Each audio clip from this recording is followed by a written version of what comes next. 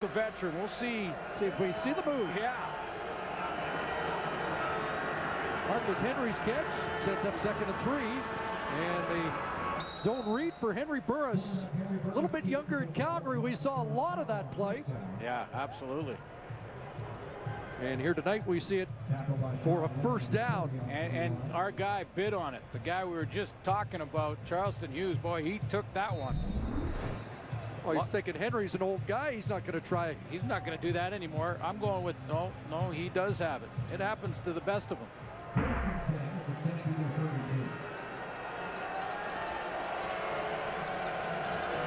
First down, Ottawa. Calgary 32. Flag comes down. Burris on a sidearm delivery, but he hooks up with Matt Carter. Would be a first down, but again, there's a penalty on the play. Siobhan Walker got tangled up. I'm not sure if that's the call.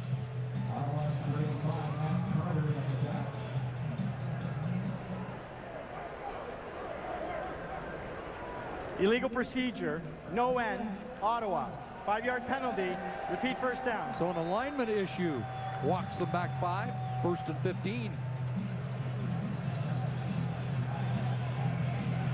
But positive drive here for the Redblacks to start to get some of that execution that Henry Burris was talking about at halftime.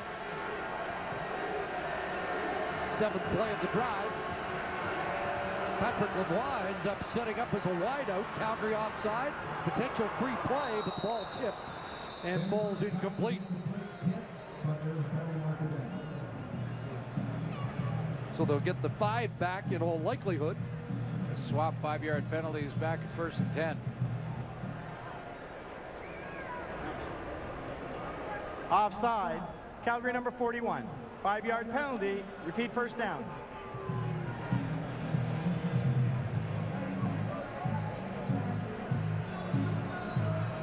So the penalty charged against Adam Thibault, if that number is correct, and I'm not sure it is. Let's see 41 on the field.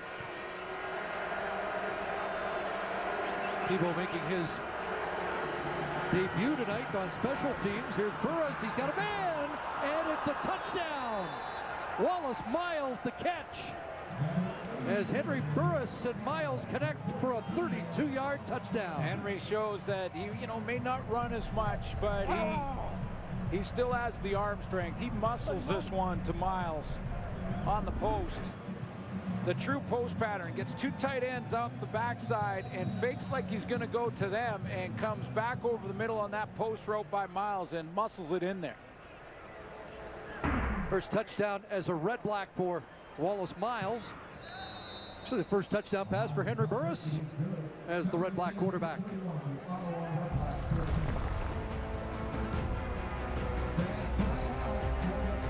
So Burris to Miles for the touchdown to get them a little closer. Middle is a free safety. He will get an interception or get a ton of them. Watch how he's influenced by the half roll. Now right there, he opens up the wrong direction and opens up the middle.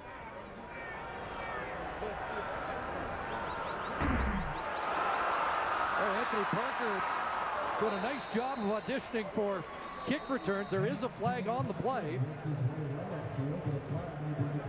but he's looked good in that capacity tonight. So again, apparently you had a great career just standing there. just stand in the middle. Well, hey, Wallace Miles gets something positive. Calgary number 48. 10-yard penalty, first down. Josh Bell, right after the play, went right to the phone and talked to the coaching staff upstairs and get straightened out there. That pick on Henry Burris where he played patient in the middle was exactly the way you play it. He knows it. He went to the corner route in the half roll to Henry Burris there, got influenced, opened up his hips, didn't stay patient, and on the backside, Wallace Miles beat him on the post. If he stays true in the middle, he probably has his second. So Calgary has the lead here, late third quarter, but this is a spot where the Redblacks are looking for a quick stop. Boom. Levi Mitchell has other plans, and it's intercepted. There is a flag. Eddie Elder with the pick, but is this going to be a pass interference call. Jeff Fuller was the intended target. Flag at midfield, and is it offensive pass interference?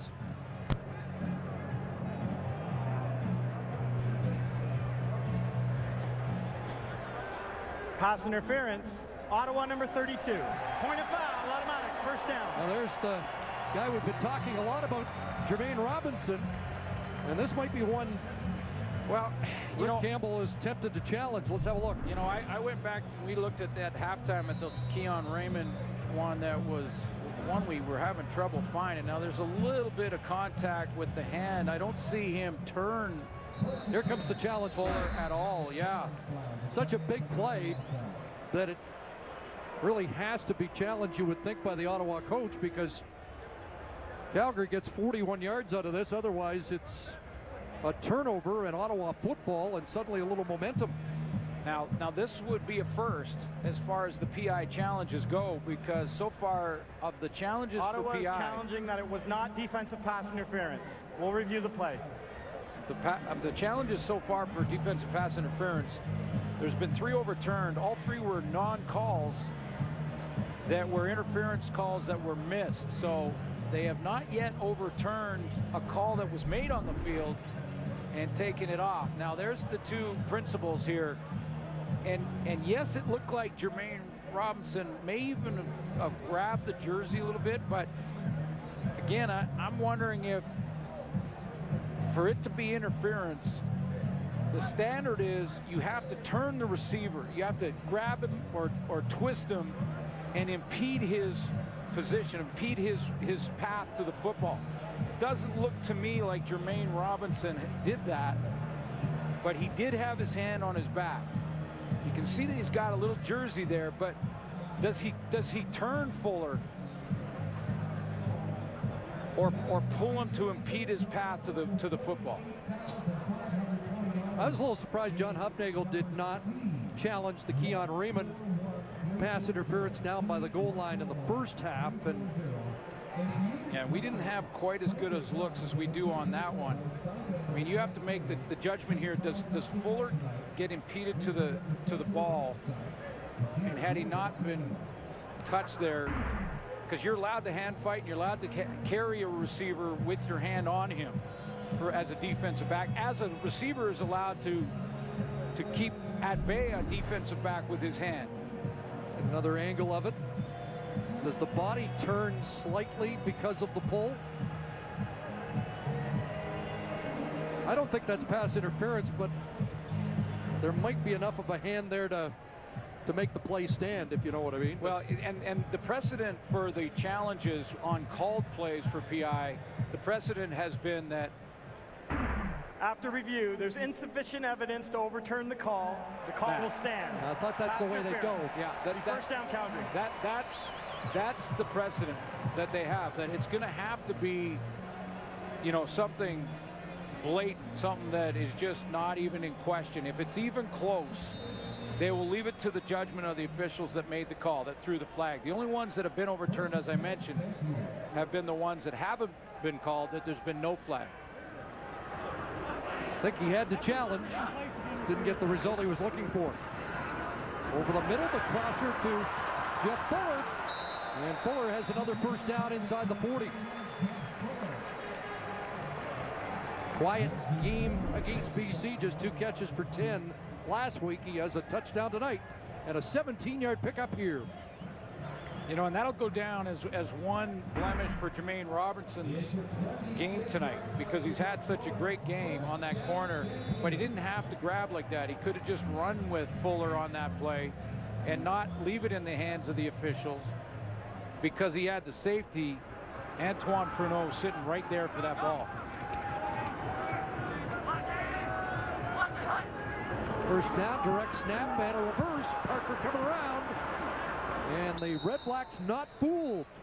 Antoine Pruneau, part of the tackling party for the Redblacks. You know, we haven't got to it because Calgary has been pretty dominant in this game, but I've been watching this kid, and he's playing well. I mean, he's flying around to the football like Jermaine Robinson, had to redirect there, getting an opportunity to play in TJ Hill's spot, and they've rolled him to safety a couple times. But those have been 2 highlights for the Redblacks on defense. Top DB selected in the Canadian draft, number 4 overall. Played some Sam linebacker for Danny Machocha at the University of Montreal. 2nd and 7. Mitchell running out of time, and he is dropped. Sack for Capicotti. Justin Capicotti with his 3rd sack of the season, and the first for the Redblacks tonight. You know why? Antoine Pernot here. Watch how he plays this. 3 receivers into the boundary. Now he opens up on Marquay McDaniel, and then he picks up the in route right here.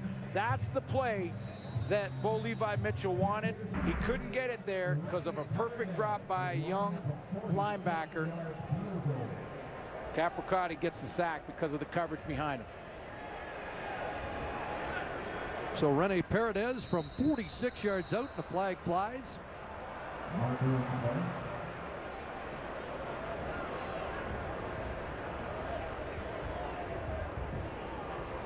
It's an interesting tweet on Rene Paredes. Procedure, Calgary number 66. 5-yard penalty, repeat 3rd down. Stanley Bryant called, and that'll take them out of John Huffnagel's comfort zone for a field goal. Yeah, 10 of 13 coming into this one tonight, and it was a simple one. Just said, another day in Paredes. I like that one. It's good. Yeah.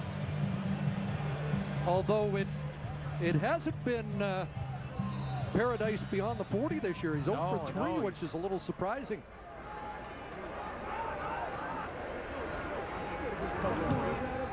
Maver looks for the corner.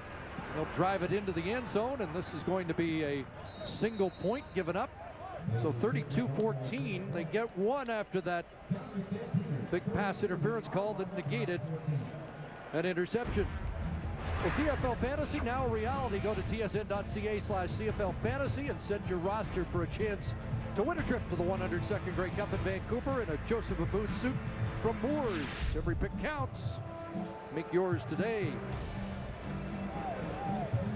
Bo Levi Mitchell's making somebody happy in that fantasy draft, although he is spreading the wealth a lot. So if you got Marquay McDaniel, you've done well today.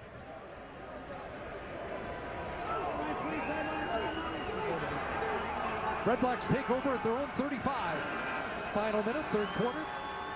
And it's Marcus Henry out of the backfield, bumped out by Buddy Jackson. And that should be a 1st down. 12 for Henry. And his 6th catch of the game. So up to 27 catches on the season for Henry Burris' favorite target. It's a tough position for defense. You've got a good lead, and you've had it early on in the game, and you're trying to keep your level of intensity, but it's difficult mentally.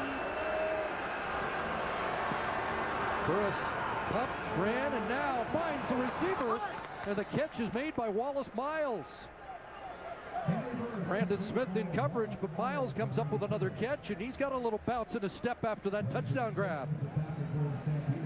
This time Burris will put 3 receivers into the boundary, and it's Miles in that number 2 hole who's just going to run the seam here. Burris buys some time to allow Miles to make that little shake move right there on Brandon Smith and gets him behind him.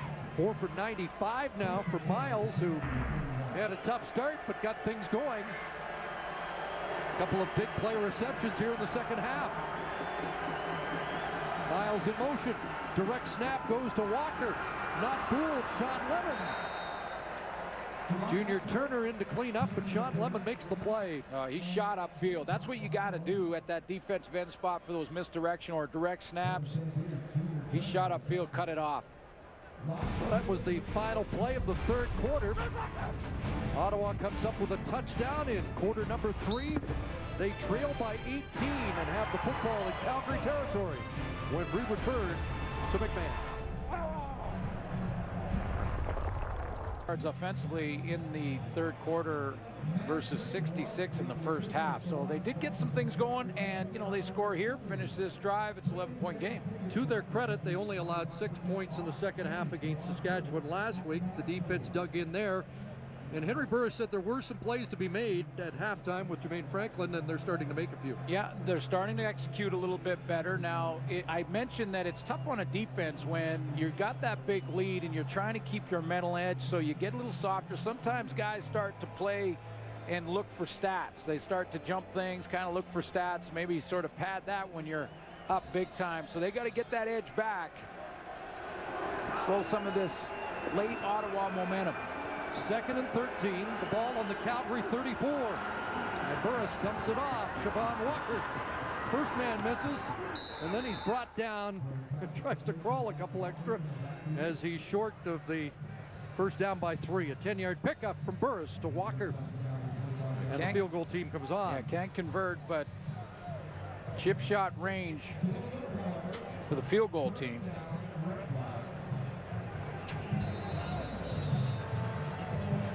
Now 3 points here gets you within 15, which is 2 touchdowns away. Just thinking out loud whether Rick Campbell might have something on after last week when he had a few things in his bag of tricks. But Maher, who went 0 for 4 last week, nails this.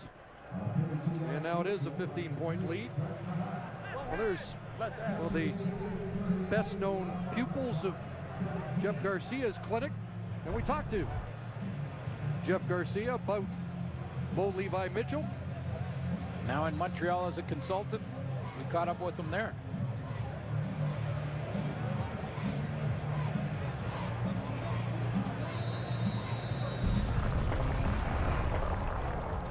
He's a scrappy grinder type of guy. He's a guy that just wants to work. He wants to battle.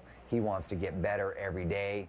He's very serious about his role on that team and wanting to be a great leader. I've really enjoyed seeing his success on the field and how his work has translated into him being the starting quarterback first and foremost, but secondly, winning games and leading that team. Interesting to hear Jeff Garcia. Bo Levi Mitchell told us a couple of weeks ago, one of the pieces of advice you saw in that last play is attack the line of scrimmage, pull it down once in a while, and attack. And he took off that time for 5. Alec Garcia. Yeah. He attacked the line of scrimmage. Sounded like a proud dad there, too, didn't he? Quarterback whisper out of Mark Trestman. Sanders. Well, you know, sidestep for Sanders. You know, you're right. And there's a lot to like, as I mentioned the first half, about this guy. And he's tied with his teacher, Jeff Garcia, his coach. Those 7 wins out of the gate, that ties the league record. Now 7-1, looking at 8-1 here if they can finish it off. And just to continue that a second, Jeff Garcia is going to help Montreal. I'm not sure if Troy Smith is the answer there, but he will help their stable of quarterbacks in a big, big way. Here's Parker taking a little swing pass. That's not going very far. There's Kid Robinson again with another tackle. I don't know if Jeff Garcia wants to get hit, but boy, does he look like he can play. Well, he does, and there's all kinds of debate. There's a lot of media people here in Calgary that believe that he's going to end up dressing for Montreal. I'm not sure if that's going to happen, but I'll tell you what, just listening to him in that clip, you could tell he's ready to take, role as a coach full-time if that's what he chooses. He's got a lot of options, but he'll help those quarterbacks over Montreal in a big way, that's for sure. 2nd and 8 for Bo Levi. And over the middle, he's got Marco McDaniel again. 9th catch for McDaniel. He goes over 100. Antoine Pruneau with the tackle, but another first down for the Stamps. 18 for Markway. Back in 2011 on the scrap heap in Hamilton. Calgary Stampeders pick him up. Kevin Glenn makes him a favorite target, a guy he worked with in Hamilton when Glenn was here in Calgary. Been their most consistent receiver over the last couple of years. I mean, with all due respect to Nick Lewis, who's not dressed again tonight. Next catch for McDaniel will be a career high. The draw play to Sanders. Look at that little stutter step in. He is dropped at the 39. Nick Lewis, again, another healthy scratch because of ratio issues and balancing that with John Cornish and Matt Walter out. Might have to put that in quotes or or an asterisk beside healthy scratch because the ankle foot still not 100%. Yeah, he has played, but they're trying to get him closer to 100%. And he is making progress and should see him back in the lineup soon. Swung out to Sanders, who's been busy. And does he have enough for a first down? Mark him at the 33, which would be short by a yard. And a decision for John Hufnagel. Does he take the lead beyond 2 touchdowns and 1 2-point convert? Or does he keep the offense on the field? Well, John Hufnagel's getting right down there at the marker to take a good long look at it. Looks like the jumbo team's coming in. But Sanders shaken up. And it is Paradise, the field goal team. Sorry, excuse me.